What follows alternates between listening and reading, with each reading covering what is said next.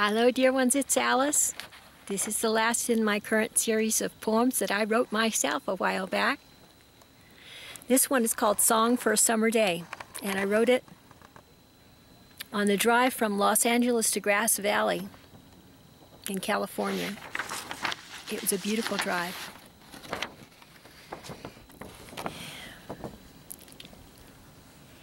These sun-drenched California hills knead me like dough. Bake me in the noonday sun and eat me for lunch. Not a bad way to go. I'd like to live on a road with a sign at the entrance. No through street. Let it have rolling hills, live oaks marking a fence line, horses grazing the wild oats, riding the backs of the meadows taunily, like a lion's sweet, sleek fur. Let it have bird call and response, cricket chirp and a cricket answering, heart song as the wind loves to touch the leaves of the oak tree, love song like the brook that whispers to the passing shore, drink, drink, freely I give to thee. Love does not forget the other, the different one, loved for its difference, the dry one, loved for a chance to bring it water, the green one, loved for its greenness, the formless one, loved for its touch alone, and all those who long for another, loved for their longing.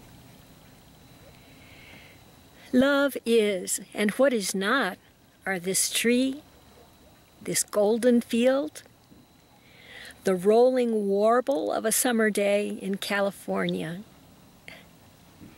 The length and breadth and depth of life are not here, but hidden away like a summer day on a forgotten country road, nourished by a stream that never runs dry, not even in summer.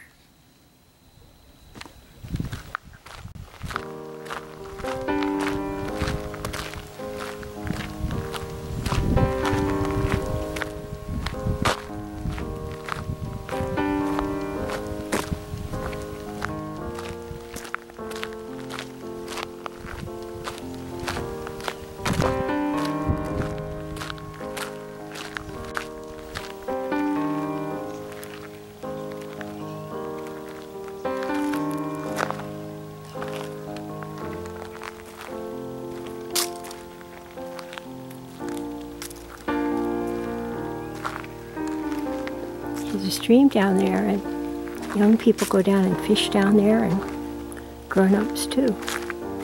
Pretty well hidden, huh?